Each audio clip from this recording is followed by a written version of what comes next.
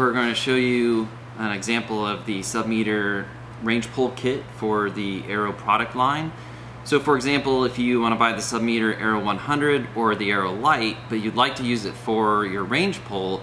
what you'll need to purchase is this kit, and this kit includes a bracket to attach to the Arrow 100, and then this will clamp onto the range pole and attach to the bracket holding the Arrow 100.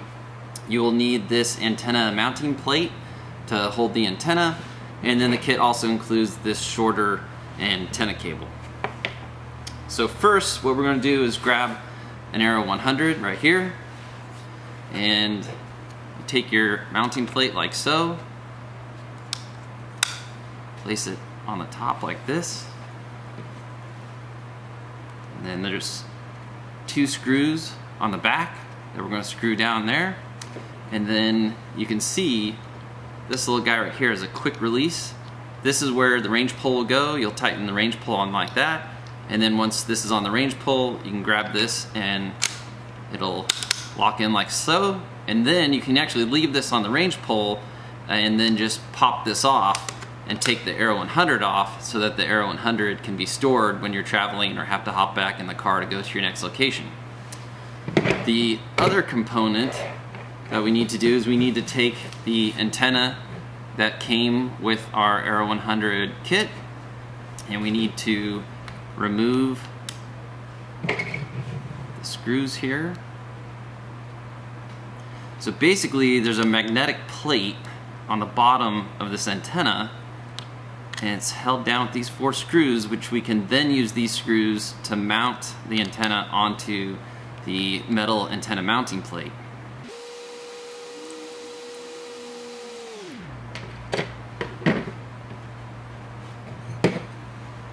And there's a groove right here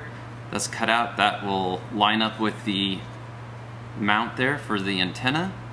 So we just have to line up our 4 holes here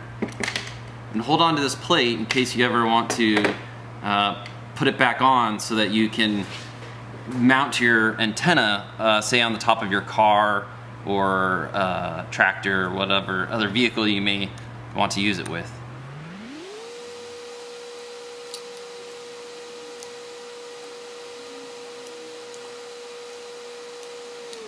Okay, and now you can see here's the threads to go on top of the range pole, and this is where you can slide up the antenna cable and attach there, and then attach the other end of the cable to the Arrow 100 or the Arrow Lite on top of your range pole, and now you're able to use your Submeter equipment with your range pole and perhaps a bipod or a tripod. So give us a call or email us for more information.